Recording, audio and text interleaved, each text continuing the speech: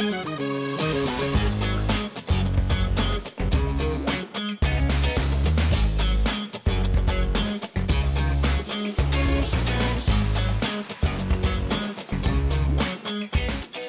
think that moving day is going really well. The Eagle leaders are definitely putting in a lot of good effort and good work. We've moved in probably, I would say, 100 or so freshmen, so we're doing really well. The parents and the kids, they seem really excited. Everyone's just having a good time. It's going smooth. Nothing's really gone bad yet, so hopefully the elevator keeps working and then we'll just keep moving people in. Move-in day has gone so well. We're super excited to have all the freshmen here, a lot of smiling faces here, and we're super excited to have the year going off really great.